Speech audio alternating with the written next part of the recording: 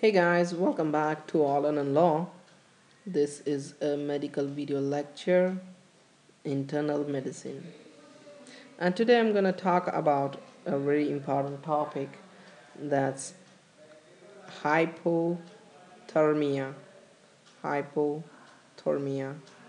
Okay, so hypothermia is what you call a very emergency condition. Okay, so treating hypothermia is really very important, and if you delay in treating hypothermic patient, it is very dangerous. And if you treat the hypothermic patient very fast, it's also very dangerous. Okay guys, so when you call the patient is hypothermic, or when the patient is suffering from hypothermia, if remember the core body temperature, if the core body temperature is below 35 degree centigrade. What's the normal body temperature we have? The normal body temperature we have is around what you call 37 degrees centigrade, right? So if it's below 35, then it's known as a hypothermia. How do you measure this core body temperature? Is a rectal body temperature. That's a rectal probe. We have a rectal probe, right? Rectal probe, right? We introduce a rectal probe and measure the body temperature, and that indicates a core body temperature. Either you can put a probe into the esophagus, that's also an option, but the most convenient is a rectal esophagus probe. Okay, so there are two possibilities, two ways of measuring the core body temperature, either rectal or the esophageal. Okay, and if you want to say that the patient is what you call severe severe hypothermia, then it should be less than 30 degree centigrade. So if it's less than 30 degree centigrade, then you call it as a severe hypothermia. So let's talk about the etiology. What are the most common causes for this what you call hypothermia?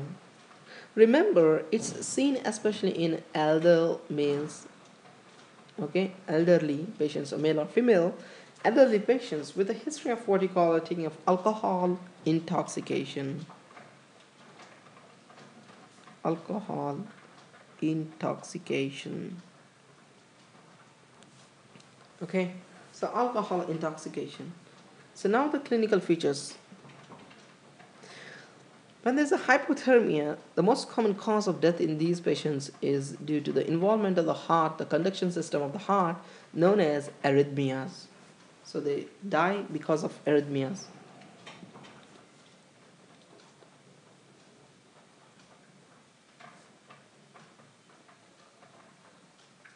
Arrhythmias. So when there is a severe hypothermia, so the most of the symptoms and the sign and symptoms the patient will have is either lethargy. Of course, the body temperature will be low. Lethargy, confusion,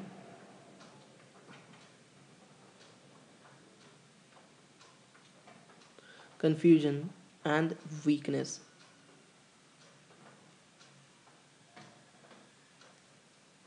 Okay, right? That's good. So let's talk about the diagnosis. How do you diagnose?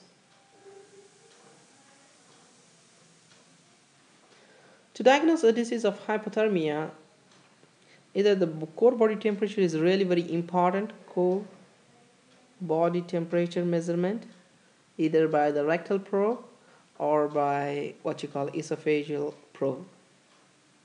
Okay, and you have to take the very important, because the cause of the death, as I said, arrhythmias, so you have to take the EKG. What the EKG shows, EKG usually shows at the time of death is Osborne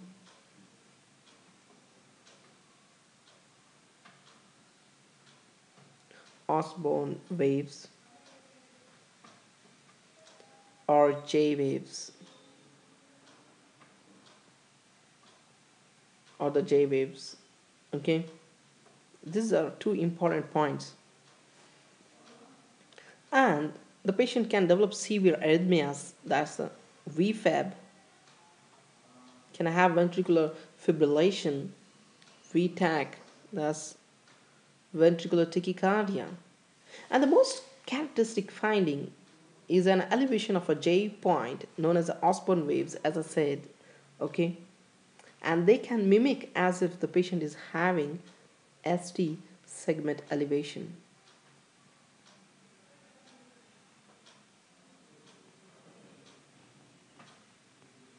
Okay, guys, right? So this is about the hypothermia. Let's talk about the treatment. The treatment, most of the patients, okay, they respond very well to the what you call, if you give warm bed or covering with them what you call the heating blankets.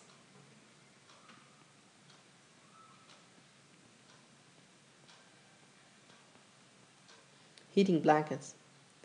In severe cases, you can give intravenous, that's the IV, warmed, warmed humidified oxygen, sorry, humidified intravenous warmed fluids or humidified oxygen warmed, okay? So these can help also, right? And the other important thing that if once the patient has developed the arrhythmias, you have to take care of the arrhythmias very well. When the life-threatening arrhythmias take place, it is important to continue resuscitation efforts until the body temperature rises above 35 degrees centigrade. Okay? So this is a brief information, a very important information about the hypothermia. How do you diagnose that? What are the clinical features? What are the diagnostic tests? And what are the diagnostic test features you see? And how do you treat it? Okay, guys. So thank you so much for watching this video. Take care.